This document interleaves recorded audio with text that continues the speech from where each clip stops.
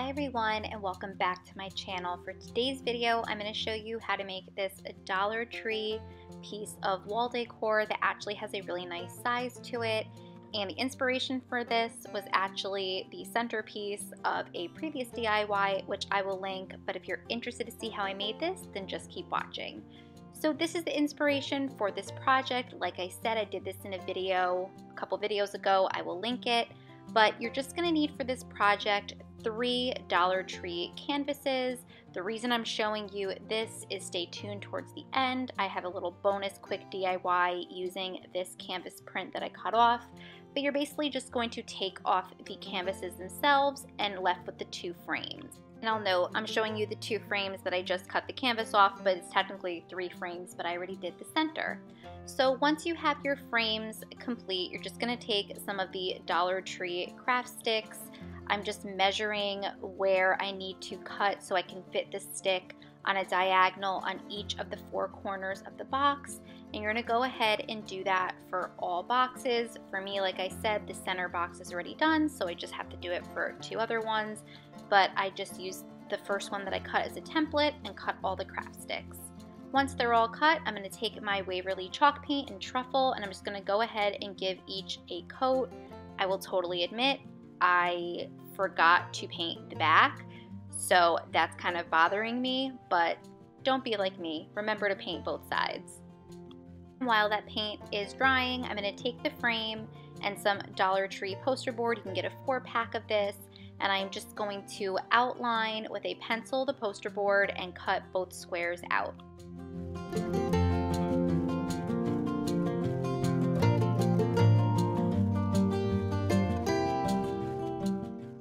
Once the poster board is cut out, I just applied some hot glue to the back end of the frame that has the staples on it. I didn't bother taking off the staples because, to be honest, I couldn't even imagine doing that. It was hard enough to get the canvas off. So then I just hot glued that.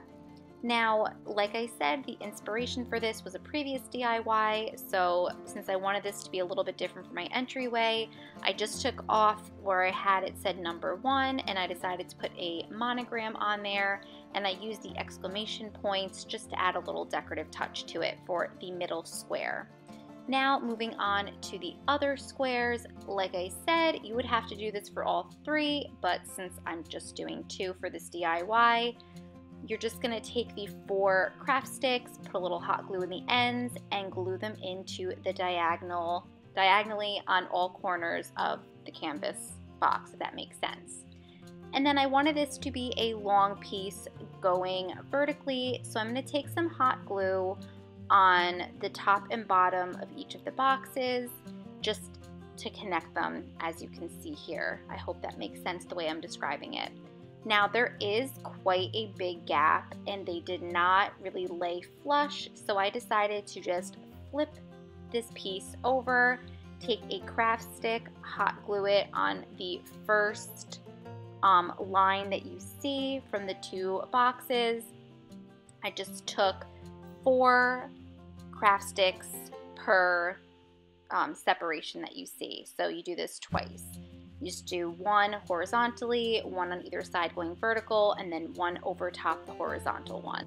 Since this is going in my entryway, I thought it would be a fun way to display those really cute, small, like burlap signs that Dollar Tree has, and I've had this would-be garland forever. I got it on clearance. It's actually a Christmas ornament from Target.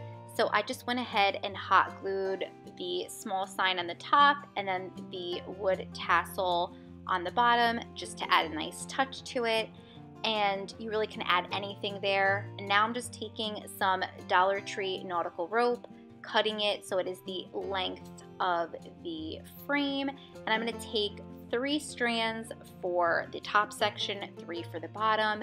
It adds a nice touch and it also covers up that like divide that it has. I'm sure you can use wood filler if you want and some paint, but I like mixing different textures, so I just went ahead and added the nautical rope. And then to hang the piece, I'm just going to take another piece of nautical rope, add 2 knots on either side, and then I'm going to add some hot glue to each of the top corners and just press the knot of the nautical rope on either side to hang it. And this is how this piece turned out. I love that you're able to combine different Dollar Tree items to get the size piece that you want, and I was able to customize it to my home and my family using things from Dollar Tree or what I already had on hand. And it's a really affordable way to add a nice personalized touch to your decor. It only cost me about $7 or $8 to make.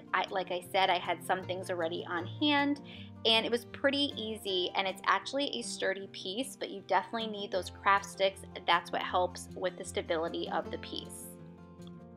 And now, like I said, a really quick bonus DIY using that cow print canvas that was left over that you saw me removing before.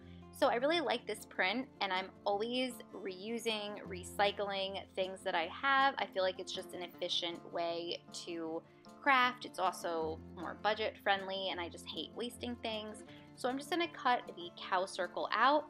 Then I am taking this piece that I got from the Hobby Lobby clearance a while back. It's actually broken. I dropped it and randomly liked it better broken. So it worked that it was a circle. I'm just taking some hot glue to apply the canvas. I would use Mod Podge, but I was completely out. So hot glue it is. And super simple, took like 1 minute to do using what I had and scraps that were left over.